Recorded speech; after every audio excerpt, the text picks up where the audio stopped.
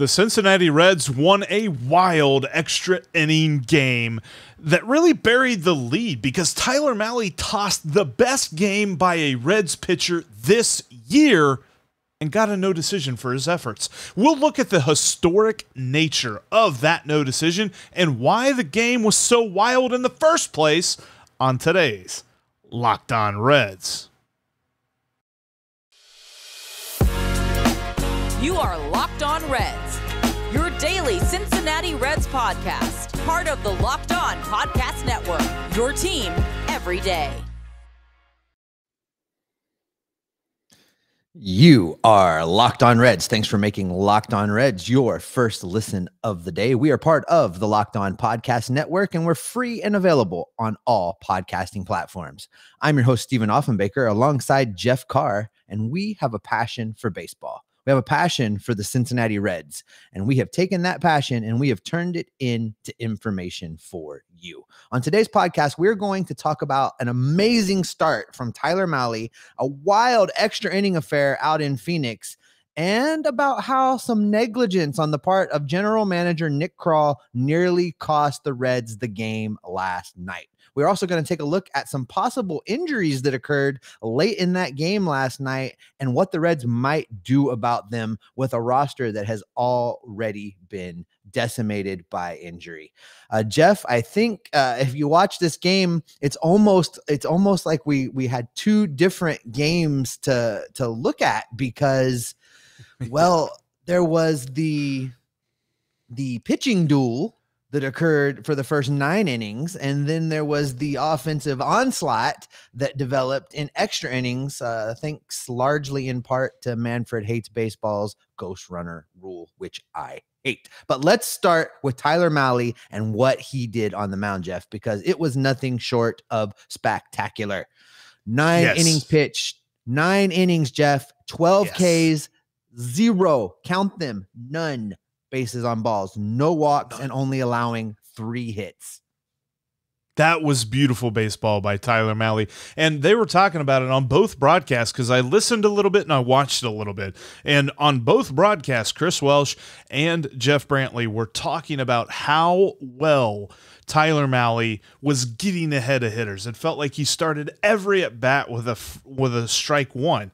And the number of times that he got the 3 balls was probably, you could probably count it on one hand, how many times he got to a 3-ball count. This was a totally different Tyler Mahle than we're used to because, you know, John Sadak said on the television broadcast, usually he's to 90 pitches by the 5th inning. He was entering the 8th inning with 90 pitches. He was on it. He was missing bats, and he was being efficient on top of missing bats. It was, dare I say, a perfect outing. Obviously not perfect because he gave up hits, but he was as close to perfect as you can get.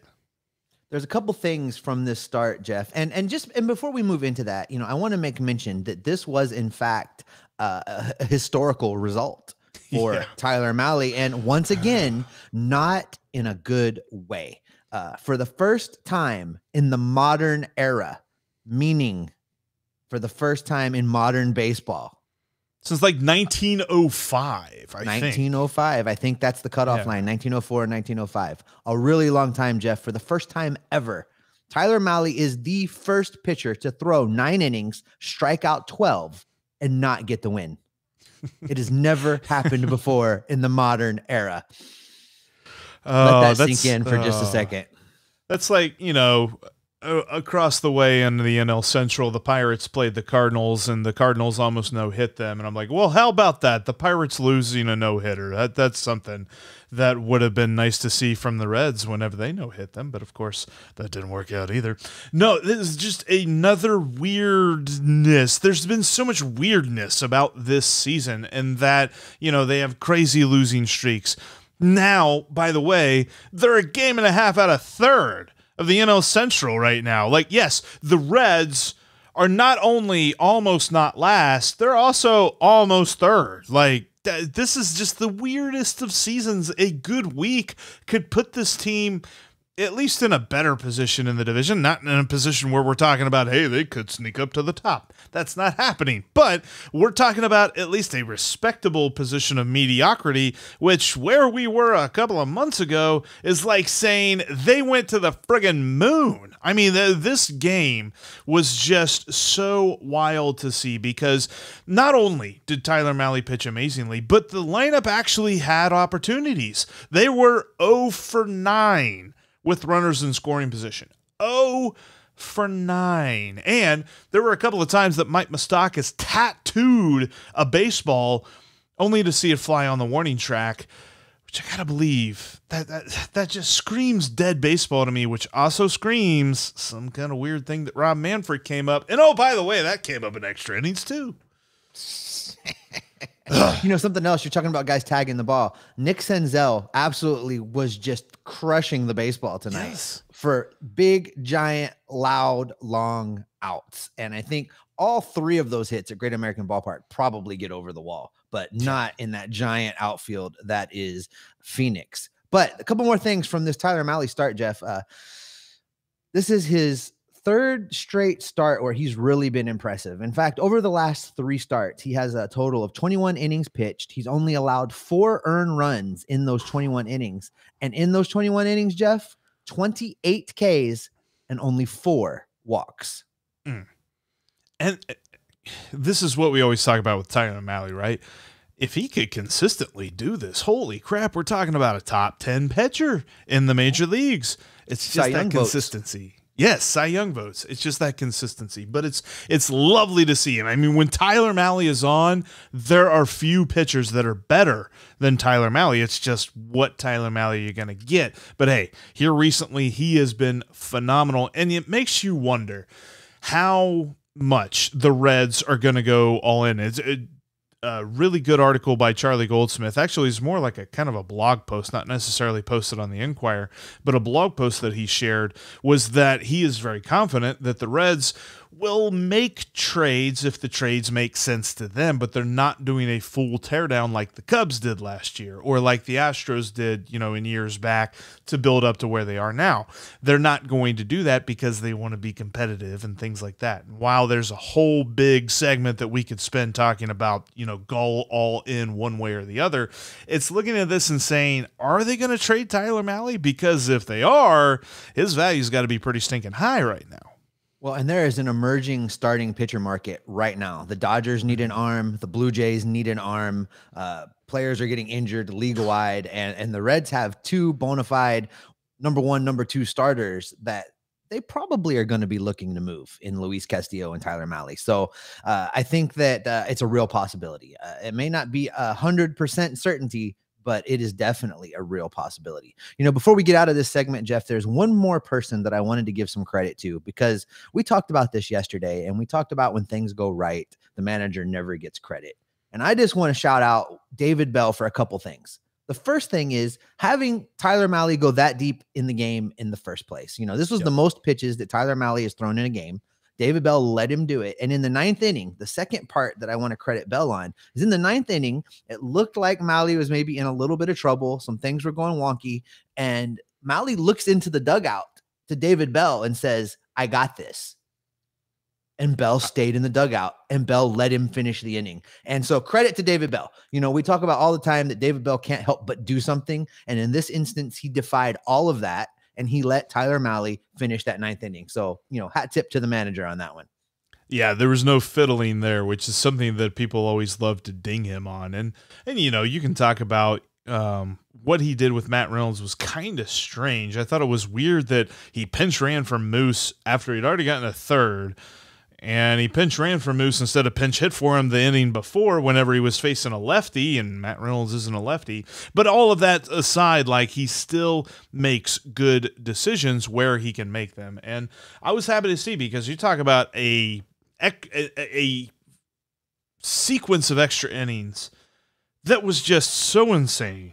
And honestly, I think it was caused all because of the ghost runner.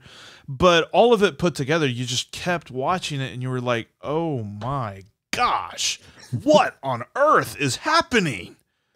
Yeah, I had a couple meltdowns on Twitter during the extra innings and some texts to you that I cannot read on the air that vented my frustration. But listen, we went into the 10th inning in a scoreless ball game, Jeff. And then the 10th inning, both teams score their Manfred Hates Baseball ghost runner. Then in the 11th inning, the Reds put 2 runs on the board, only to allow 2 runs to score in the bottom of that frame. And we'll get into exactly how that went down in the next segment and talk about why that the action needs to be taken to rectify that. Then, of course, in the 12th inning, the Reds score 2 more on a triple from Almora and then followed by a single from India. So the ghost runner scores there, Almora scores, Reds get the 2 runs that ultimately proved to be the game winners. What a wild bunch of extra innings.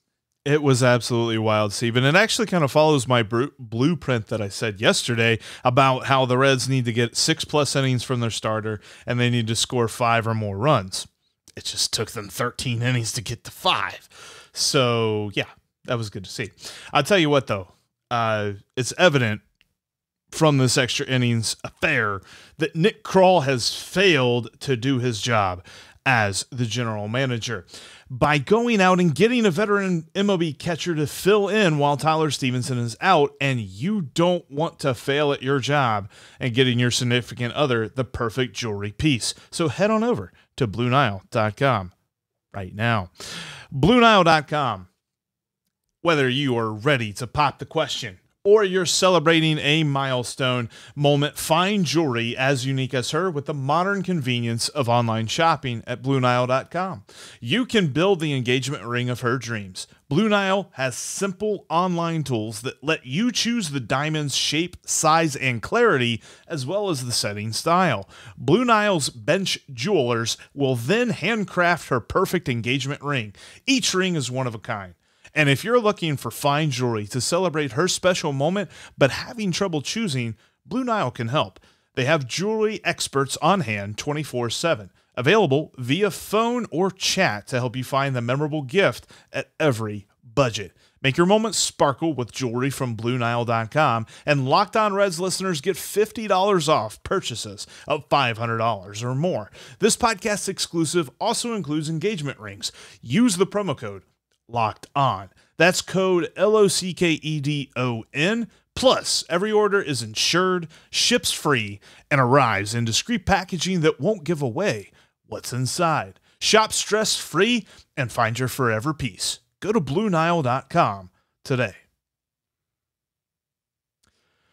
Thank you for making Locked On Reds your first listen. Starting June 16th, tomorrow, Locked On NBA brings you the ultimate NBA mock draft. Rafael Barlow from Locked On NBA Big Board is joined by every Locked On NBA host and some NBA insiders from Odyssey to deliver picks and analysis and get you ready for the NBA draft like no other network can, because Locked On does mock drafts better than anybody. And the Ultimate NBA Mock Draft is a perfect example. Also, make sure you're following the podcast on all platforms, including YouTube. Crap. Man, I was rolling on that one too. You got to make sure and go check out the conversation that Steve had with Cam Miller, our friend, who is from the Reds Hall of Fame Museum, but also a filmmaker. He made a beautiful movie about Riverfront Stadium. It's Riverfront Remembered. And in the conversation with Cam, Steve actually gets an exclusive first look at the movie. I'm telling you, exclusive means exclusive. You're not going to find it anywhere else. You're going to find it right here on the Locked On Reds YouTube page. So make sure you check it out. Make sure you follow us, because we got so much great stuff coming for you. On tomorrow's episode, too, coming for you, by the way, we got a crossover. Miller Thomas, our friend over at Locked On Diamondbacks, will be in to talk as we break down this series. We break down the season series in which the Reds actually beat the Diamondbacks, because, Steve, I said they'd win 2 out of 3, and they won the first 2 games, son. They go up and get the 3rd win and go 5-2 against the Diamondbacks team that beat them. What was it, 6 out of 7 last year? It was a great turnaround from last year. Yeah. Yes, a very good turnaround against these D-backs this season. But I tell you what, the win was great. And the fact that they've won 2 out of 3 is great. But there is something last night that is so evident to me and you, and so evident to any Reds fans that watch that game, but yet some reason Nick Krall is sitting in his office thinking, hey, we're all right here. They need to fix this right now. They needed to fix it yesterday. Chris Okey, I get it. He's a young guy. We're going to see if he's got his major league legs under him. He should not be the plan. Why is that the plan? It's like he looked up on his depth chart on the wall and he said, who's the next guy? Who's this? We called up Kolsvari. Nah, not him. Okay, we haven't seen him yet. Okay, come on, let's see what we got here. What we got? No more. Go out and get a veteran catcher yesterday and help this team out. Tyler Stevenson is not coming back tomorrow. He's not coming back next week. He is gone for the next month to month and a half. And we're going to really sit here with Aramis Garcia and Chris Okey? Let me just start by saying that Tyler Mahle gave a lot of credit to Aramis Garcia for the way that he called that game last night. And I think that Garcia did a respectable job. And that's what you want from your number 2 catcher. Now, can he carry the load for the whole 6 weeks? No, he's going to have days off. The problem here is bringing up Chris Okey. And I get to some extent the Reds trying to look from within, but clearly that is not going to work. Okey missed on the 2 pass balls in the 11th inning. That allowed 2 unearned runs to score and the game to be tied, and it continued the game into the 12th. The first of the pass balls, maybe that's on Cessa. Maybe you call that a wild pitch, but Cessa is clearly a guy that's going to throw that slider that breaks down into the dirt. That's how he gets people out. You need a catcher that can knock that ball down, that can smother it. Okey failed twice to do that. And on the second one, I mean, watching the replay of it, I feel like that second one was just a flat out whiff on the part of Chris Okey. It should have been smothered. It basically came right center towards his chest, and he failed to knock it down. So for me, the time is now, today, right this second. Nick Krall needs to be on the phone finding a veteran backstop to play for the next 6 weeks while Tyler Stevenson is out. Now, I understand catchers don't grow on trees, but go find somebody that has a little major league experience. They don't have to be able to hit. Okey has 1 hit in his first 7 at-bats. You don't have to worry about getting an offensive juggernaut to come in here. You need somebody that can manage this young pitching staff and keep the ball from getting by them. I think Ryan LaVarnway is available. They should go look into that. Reds legend, Ryan LaVarnway. Reds legend. That's the big thing, and you hit on the most important part of the reasons that Okey was missing these balls. We're not talking about Luis Cessa being wild and just throwing the ball all over the place. That's Luis Cessa's bread and butter, is the low slider that dips below the bat. And if he can't throw that, which was obvious he was not going to throw it in that final batter of the inning, which thankfully he still was able to get him out. But if he can't throw that pitch, then you're asking Luis Cessa to be a completely different pitcher. But if Chris Okey is catching him, he can't throw that pitch because Chris Okey can't block that pitch. So you completely change the strategy of your pitcher on the mound and a guy that is supposed to be one of your better relief pitchers. This is absolutely abhorrent to me. And, you know, it's unfair of me to loop Aramis Garcia in there because you're right. He did call a good game. That was something they were talking about a lot on the broadcast. And even John Sadak gave the stat that when Aramis Garcia has started, I think he has 7 starts this year, the Reds have won 4 of those 7. Well, now it's 5 of 8. So pretty solid stats there. And honestly, you can tell me about the hitting stuff and how light a hitter he is. That is definitely true. But if you're going to win 5 out of 8, there must be something going on there with how he manages the pitching staff. But you cannot have just a body as your backup catcher for a month and a half. They've got to go get somebody. The other thing here, I think that it's showing to me that Nick Krall has a clear pattern of failure to address needs in a timely manner. I mean, we're talking about catcher, the backup catcher position. We're talking about the bullpen for the last couple of years. The other thing for me, and it made sense last year whenever the lineup was a juggernaut, they punted defense. Well, this year the lineup wasn't going to be a juggernaut. So why are we still punting defense? The Arizona Diamondbacks, honestly, could have had a good argument to win these last two games because their defense was taking runs off the board from the Reds, and the Reds' defense was putting runs on the board for the Diamondbacks. Like, I don't know how the Reds have won these last two games because of how different those two sides have been. Fielding has been a huge disparity, and that's another mark that I put on Nick Krall. You know, I completely agree with you, Jeff, especially on that bullpen component. I mean, we've been screaming about this bullpen for 2 seasons now, and they have done minimal effort to try and address it. I mean, really minimal. I mean, everybody wants to point to the Cessa, Michael Givens, and don't tell me that was Justin Wilson. But that was not a plan. They scrambled in the week of the trade deadline and kind of made something happen. You know, this is the front office that brought to you stellar quotes like, we're going to wait until we're healthy and then see what we have. How is that working out for you?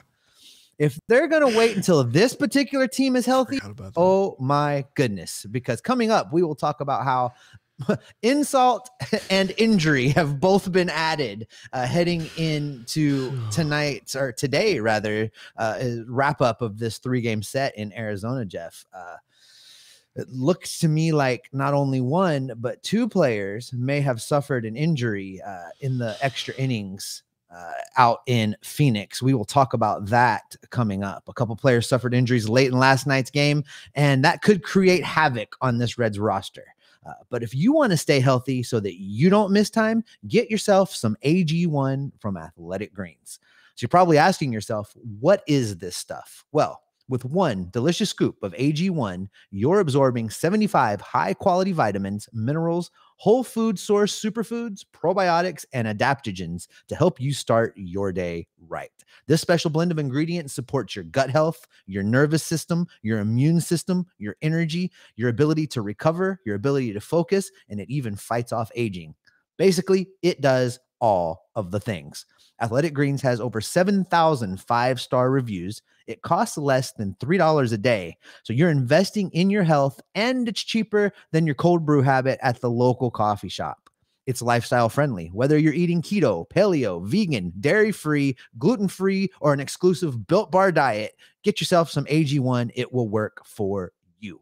Right now, it's time to reclaim your health and arm your immune system with convenient daily nutrition. It's just 1 scoop in a cup of water every day. That's it. No need for a million different pills and supplements to look out for your health. To make it easy, Athletic Greens is going to give you a free 1-year supply of immune-supporting vitamin D and 5 free travel packs with your first purchase. All you have to do is visit athleticgreens.com/MLB network right now to place your order. Again, that's athleticgreens.com/MLB network to take ownership over your health and pick up the ultimate daily nutritional insurance. BetOnline.net is your #1 source for all of your betting statistics. Oh, tough words today, Jeff. Your betting statistics and sports information. You can find all of the latest sports developments, news, and odds. They include this year's basketball championship matchups, the NHL hockey playoffs as they're coming to a conclusion, the Major League Baseball 2022 season, and of course, all of the latest fighting news. They've got your MMA, they've got your UFC, they've got your boxing, because boxing is still a thing. Did you know boxing is still a thing? It is. Head over to betonline.net right now. They are your continued source for all of your sports wagering information. If you want to know where to place your bets, you can read about it on betonline.net. They've got you covered for things that include live betting, esports, and so much more. Head to the website today or use your mobile device to learn more about the trends and the action. betonline.net. It's where the game starts. And you can check out the awesome line. Actually, the Reds are only a slight underdog to complete the sweep, plus 108 with Luis Castillo on the mound against Zach Gallen. Going to be interesting to see. I might. So which way are you going on that? So I know how to bet the other way.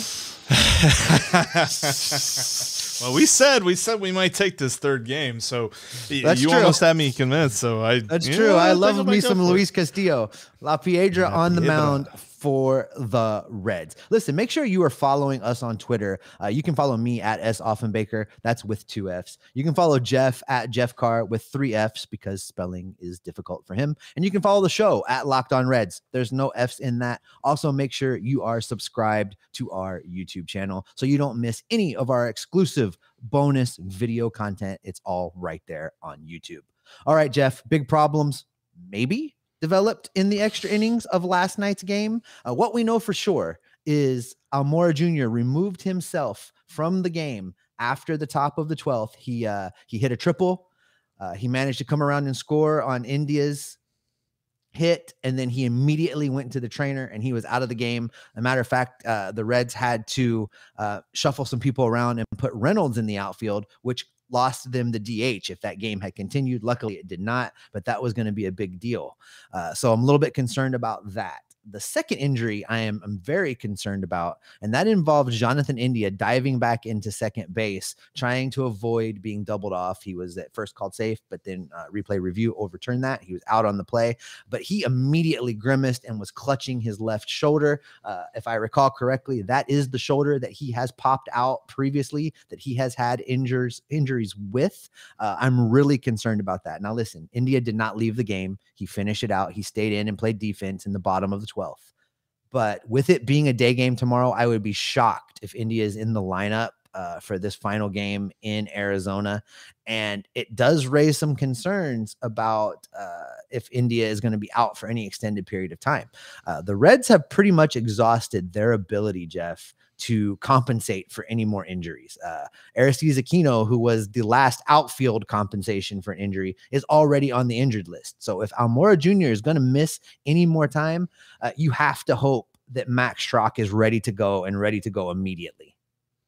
100%. That's the only move that I can really think, because now you're asking TJ Friedl to be an everyday outfielder. And I know that Friedl and Schrock are both lefties, so I'm not necessarily sure that you can really get a platoon going there. It's just, okay, who's tired? Well, we'll bring him out and we'll put in the guy that's not tired.